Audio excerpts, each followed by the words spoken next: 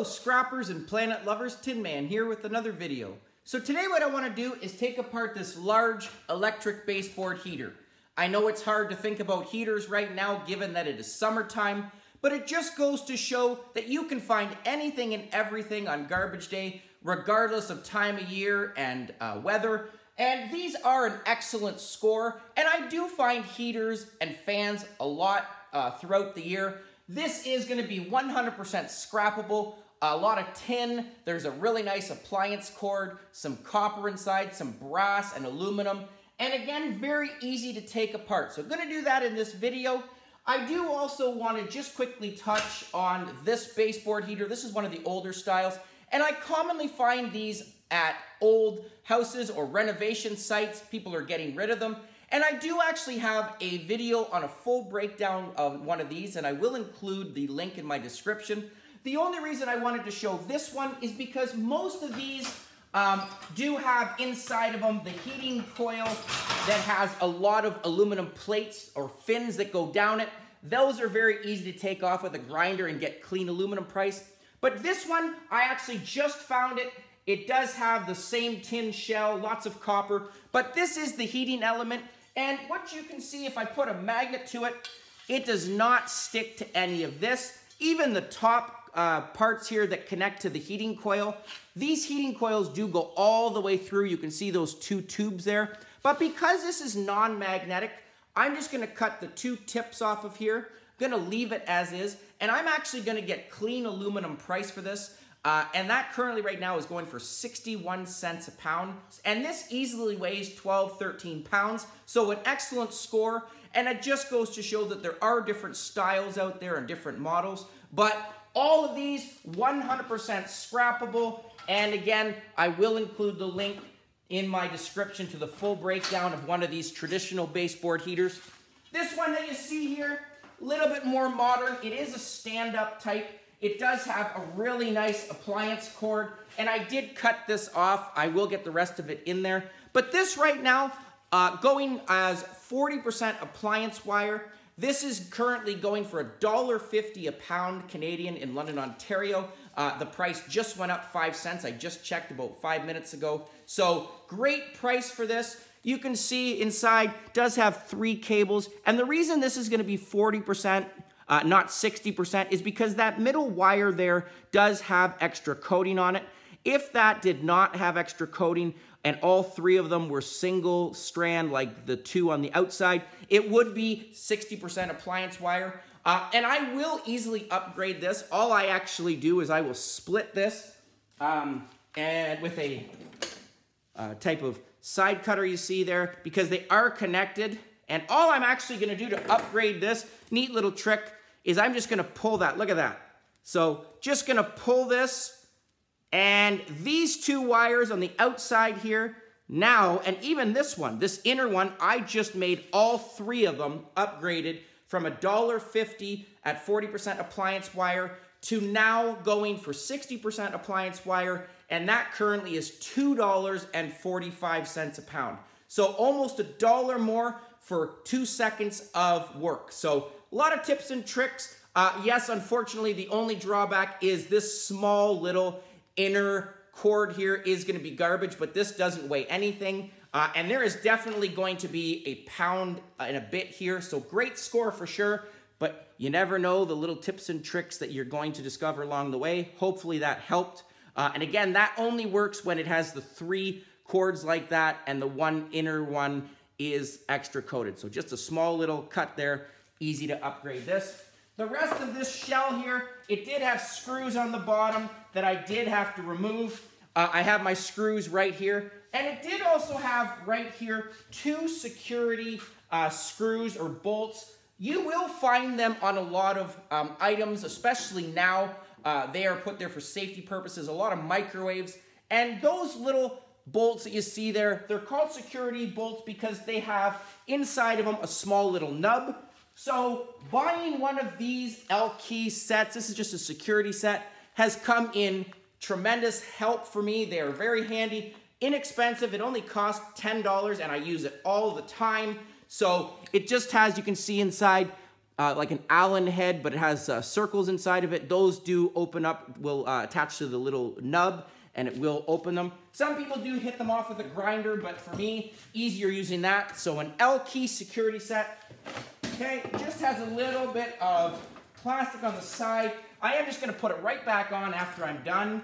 And there are two little screws that were kind of hidden on the side. Just gonna get those last two to open this up. Okay, this whole frame you can see is gonna be, it's magnetic, so it is gonna give me tin price. Currently right now, tin is going for 10 to 14 cents a pound in London, Ontario, as well as all of southwestern Ontario, so an excellent price for sure. I'm just amazed that it has stayed at such a high level, high price, so it's great. Just going to actually put my safety glasses on, hit this last end out. Don't want anything flying up at me. There we go. Okay, so inside of here, I'm gonna just quickly open it. There is a little bit more cord that I have, so just want to work my way getting that out. And I also just gonna slide this whole thing if I can. It might be attached. It is attached, so just gonna see if I can pry this head off or open this up. Sometimes it is better just with a hammer, but just gonna quickly start by taking off the ends. There is a lot of wire that goes through this. There are some screws that I can see just on the side. Okay, so this head is gonna have, you can see, a circuit board. Does have a lot of copper wire inside of it, so I'm gonna open this quickly. There is a nice metal plate here, so just gonna grab my screwdriver. Where did I put it? There it is. Gonna open this first. Okay, and all of this shell is gonna give me tin price, so great, great, great item here for sure. I have a big load of tin going out very soon, tomorrow actually, so this is just gonna add to the pile. Hopefully there's about 400 pounds already. I just brought in another load last week, so just goes to show it adds up very, very quickly. Okay, so a couple items here of interest. There is, just gonna quickly get this off. There is right here in front of me a silver contact. Just have to get a smaller screwdriver to remove this. It is screwed in, so just gonna remove this. So relay boxes, common item you find on circuit boards and a lot of different appliances. These do have a little bit of silver in them, as well as some copper. I am gonna take it out and show you. This is, again, just a couple screws. Interesting, just with scrapping, is trying to find the screws and open it up. They are different depending on where they're made, so you know there are a lot of similarities, but there are also some minor differences when you're taking this apart. So a lot of tin here.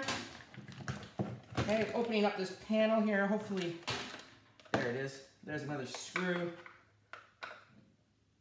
Oh, and that has the security screw because they don't want you tampering with it inside there. So here is my handy dandy set coming into use again. Make sure I find the, there we go. So there you go. You never know what set you're going to use and what pieces of equipment, but it's very cheap. And as you're scrapping, you know, I pick up stuff on the way. So there is my faceplate. A couple screws in there. Not going to open this, but lots of my 60% wire here. There is right here on this a couple relay boxes as well. So they do come in different sizes. I am actually just going to remove the screws so I can take this out for you and show you. Okay, so there is my control panel. Made a little bit different, obviously, than the older styles. You know, these are still good. The rest of that, even though I'm going to take those 3 boxes off of there, I'm still going to get e-waste price or circuit board price for the rest of that, which is only about 5 cents a pound, but it's better than nothing. Okay, the small little circuit board that you're going to see at the top here, if I can remove it, does have a little couple small silver buttons. And I don't do much with these buttons. I don't recover the silver out of that because it is very small, but you know, it does have to depend on, you know, how much scrapping and micro scrapping I'm gonna do, but just gonna quickly open this last box, just to show you the circuit board on this one. These ones, especially when it comes to push buttons like that, you are gonna find those a lot on, you can find microwaves, a lot of different tap clip button, a lot of washing machines, dryers, anything that has push buttons that is more like a plastic panel over top, but you can hear that little popping sound when you push the buttons. So those are little traces of silver on those, but again, I don't recover that silver. I just bring them in as circuit boards, and okay, this is again gonna have lots of screws on it, so I'm not even gonna bother opening that. I'm just gonna leave it as is and bring it in as e-waste as is, leave the plastic on there. But here, these ones right here, that is a capacitor, okay, and I leave that capacitor on. But these two right here, squares, are relay boxes. They have a small little bit of copper inside of it. But the one here that you see, this, anytime that you have a clicking noise, there's that clicking noise. So this is the side profile of one of those relay boxes. Inside of that, you can see a couple prongs. And those prongs, if you take them out, sometimes they're brass, sometimes they're copper. But that little smudge that you see on there is a little bit of silver. So I do cut that off and put it into a vial. The rest of this wire, again, I am going to put into my 60% recovery. I do have to pull off these knobs. And what I do is I will actually just, if I can't unscrew them, I will cut the back of this. I'll put these heads right into my mix wire because I don't want to get downgraded. If I throw it in with this plastic head, I'm going to get downgraded at the scrapyard. So all I do is I will bring the wire in and get the 60% appliance wire. But a nice score there. Inside of here, okay, I am going to try and open this. And all this talk about heaters, I think that's what's making me hot. But just going to see if I can open that. I did remove the safety screws, but it is pinched inside. I can see it. Okay, so I'm going to see how I can get in there. There are a couple screws that are going to keep me out, so it's not going to be as easy as I thought. But I'm going to see if I can just bang this open.